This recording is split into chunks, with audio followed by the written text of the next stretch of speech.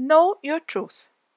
Dogma is a set of rules, principles, or beliefs that have been created by humans in this physical dimension with the expectation of being followed by others. From a soul's perspective, dogmatic thinking is a facade because each soul has its own truth. And that path is not to be shared by all, because that path will not best serve all. With assistance from your guides, your higher self has created a unique blueprint for your soul's journey that cannot be fulfilled by following the rules set forth by another. The language of the soul is intuition, and you have the ability to be in constant contact with it.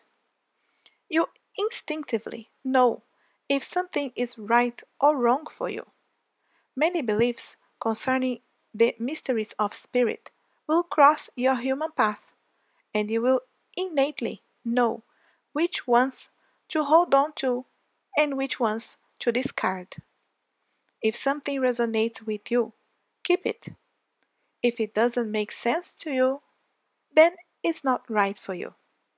You are the creator of the belief system that works best for you. The mantra of this card is to thine own self be truth.